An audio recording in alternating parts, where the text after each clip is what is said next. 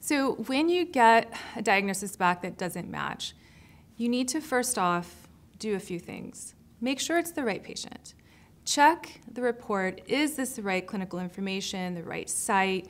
Maybe things got switched up, you never know. So always double check, is this actually the right person, the right clinical history, the right everything.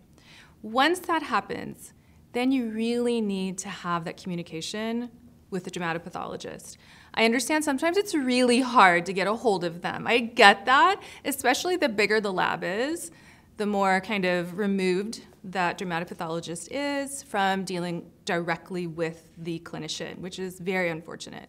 But if you can, the most important thing to do is call the dermatopathologist, get her or him on the phone, and discuss. So this is the situation. And honestly, if you're able to give all of the clinical information that you can, that dermatopathologist, if they're worth anything, should be able to understand that this is not the appropriate diagnosis for what this clinician has given me for clinical history.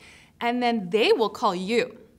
That's how it should be, right? So if I'm giving a diagnosis that is completely incompatible with what I am receiving for the clinical photo, clinical history, patient age, site, then I'm not making that diagnosis. And this is how you know that you're dealing with a competent, thoughtful dermatopathology lab, that they're going to reach out and say, this doesn't make sense, I need to call the clinician.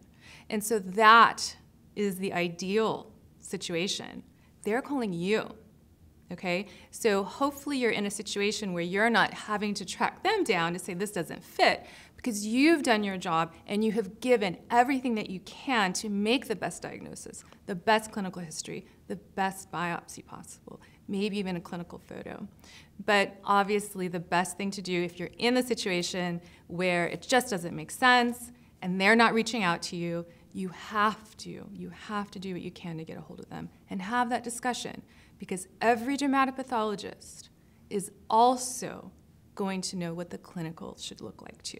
So that is that marriage of the clinical and pathologic to give the best diagnosis.